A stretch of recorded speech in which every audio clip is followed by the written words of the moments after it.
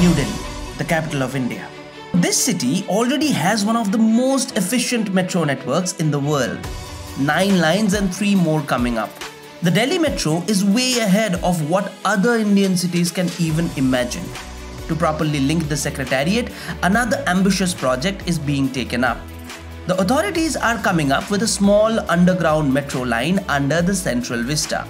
The project will be implemented under the Central Vista Redevelopment Project of the Government of India. Let's call it the Central Vista Metro. Metros often have 2 parallel tracks for bidirectional operations. But the Central Vista Metro is expected to make a single line ring underneath the Secretariat complexes.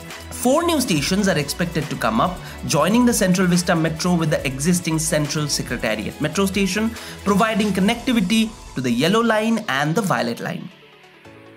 Small 3-car trains are expected to roll through the tunnels, which may carry 20,000 passengers every hour during peak office time.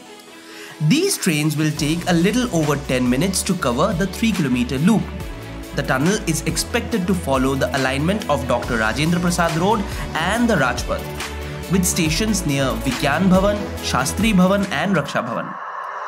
Automated People Mover is a fully automatic semi-metro system that is often used in small enclosed places like airport terminals to transport a considerable number of passengers. Delhi Metro might adopt this system to prepare the Central Vista Metro, as it is a fast and cheap alternative option for metros. A similar thing is already being worked on at the Indira Gandhi International Airport. For the Central Vista Metro, basic civil structures will be constructed by the CPWD, whereas all other works including the DPR, signalling, finishing, trains, etc. will be managed by DMRC. DMRC is gearing up to sit with the DPR. Once ready, the project may take a couple of years to be built. For more updates on infrastructure projects, please subscribe to our channel MRB. Have a nice day.